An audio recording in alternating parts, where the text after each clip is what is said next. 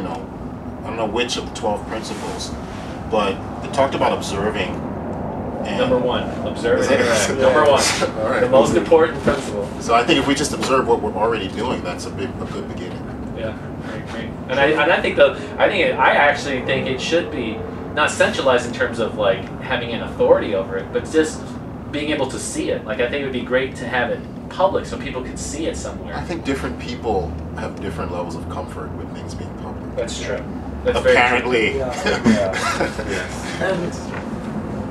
Chris first. Well, things being public and private, also quantitative and qualitative.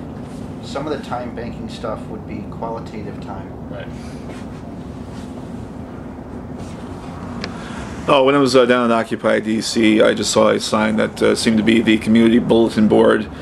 There's like a little flyer attached to it saying this is a leaderless movement. If you see something that needs to be done, do it. And sometimes I wonder, you may not be able to see everything that needs to be done. You could talk amongst yourselves and then find out, but then it's hard to delegate authority between who's going to do it, what's the most pressing need, and so forth. That's just my observation.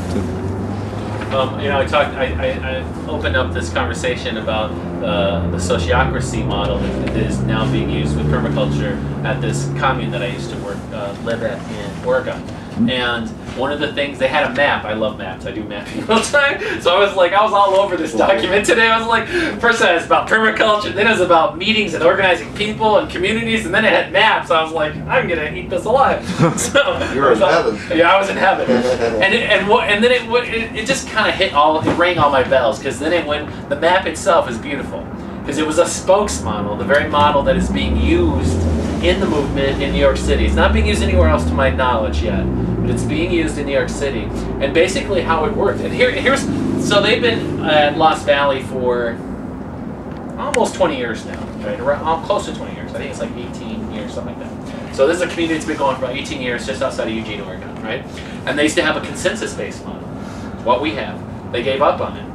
And the reason they gave up on it is because what they found was that people who had been in the community for a long time, who had a lot of knowledge about how things worked, how the business should run, how much crops, and how electricity out from the solar panels, and how to get the Buddhist group to book their next workshop for the land. Like, they had a lot of knowledge. They've been doing this stuff for a while. We're having to give equal voice to people who would just come in off the street, new to the community. At day one, they were just given equal voice. And at one point, some of the older members stood up. It's very interesting. They stood up in the group and said, "We're not doing this. The 5 of us are going to leave." These are like really important people that couldn't leave, or the thing would fall apart. They're like, "We're going to leave unless we change this model. It cannot work this way anymore." So they changed it to this new model, and I guess it works very well. And how it works is that they have these circle groups. They have these many kind of committees, and anyone could be on them. So there's still like anybody can be on them, right?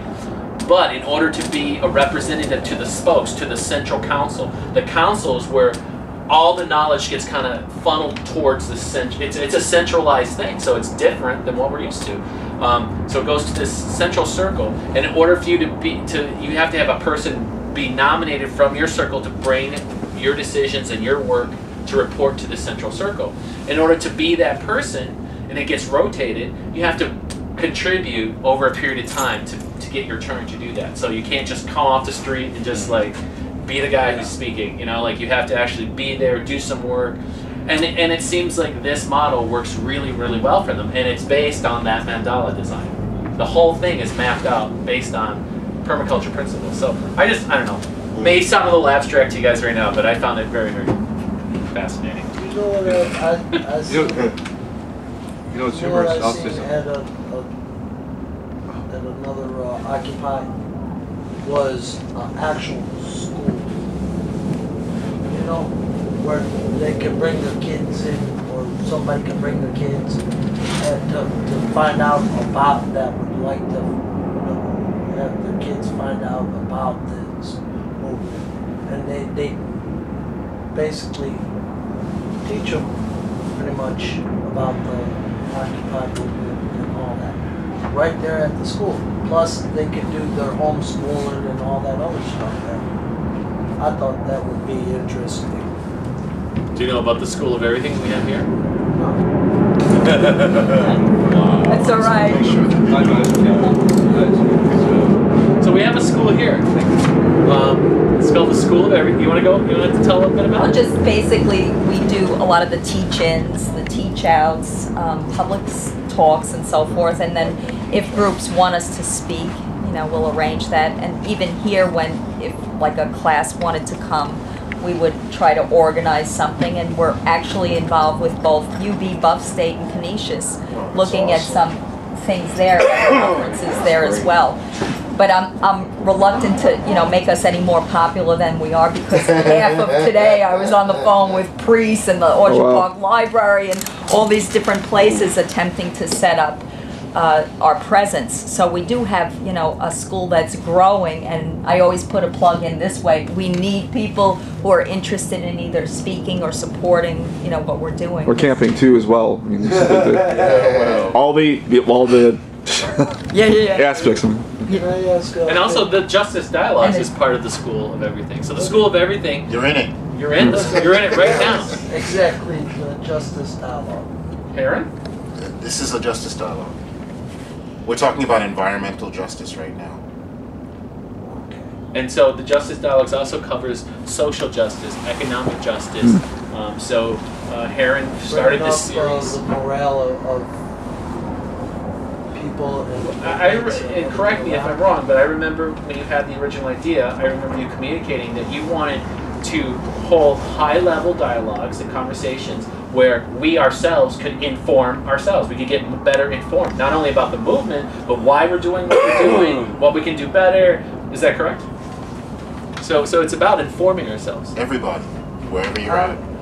I would like to ask some, maybe, because I know this might not be the time or the place, but I would like honest opinions, okay?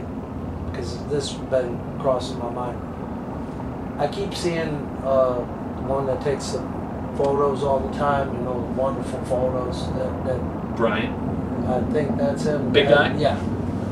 I was thinking about getting with him and trying to arrange like a calendar where actual people, like actual occupiers,